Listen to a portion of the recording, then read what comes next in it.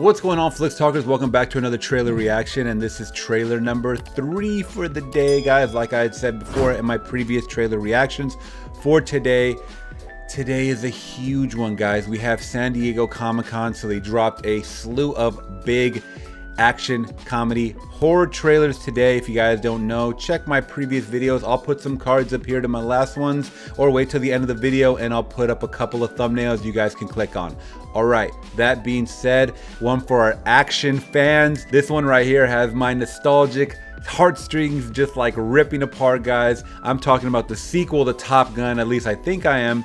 Top Gun Maverick, and it is starring Jennifer Connelly, Tom Cruise, and it looks like the whole younger cast, the younger generation, plus Tom Cruise, I believe, is jumping back into the jet seat and just kind of doing his thing. I don't really know too much about it other than I've seen a couple of stills of Tom Cruise like on a motorcycle and whatnot. But anyways, let's just jump right into Top Gun Maverick. Let's watch it together. 30+ years of service. Combat medals, citations. Only man to shoot down 3 enemy planes in the last 40 years. Woo! Yet you can't get a promotion, you won't retire. Despite your best efforts, you refuse to die. That's so low to the earth, man. Nice.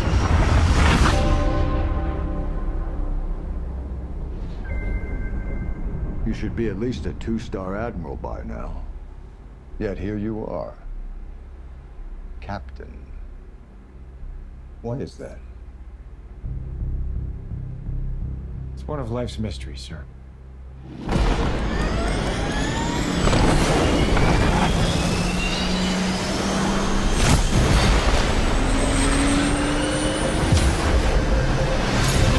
That's gotta be really him flying that thing too.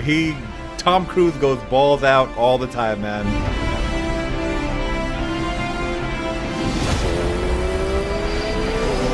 He's an adrenaline junkie for real. John Hamm, Jennifer Connelly.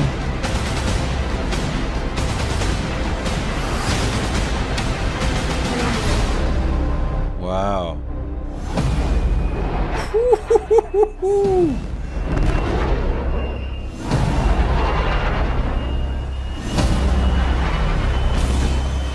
Holy shit.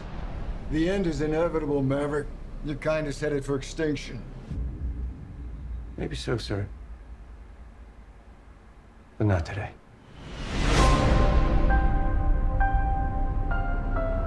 Very cool. Coming next year, guys.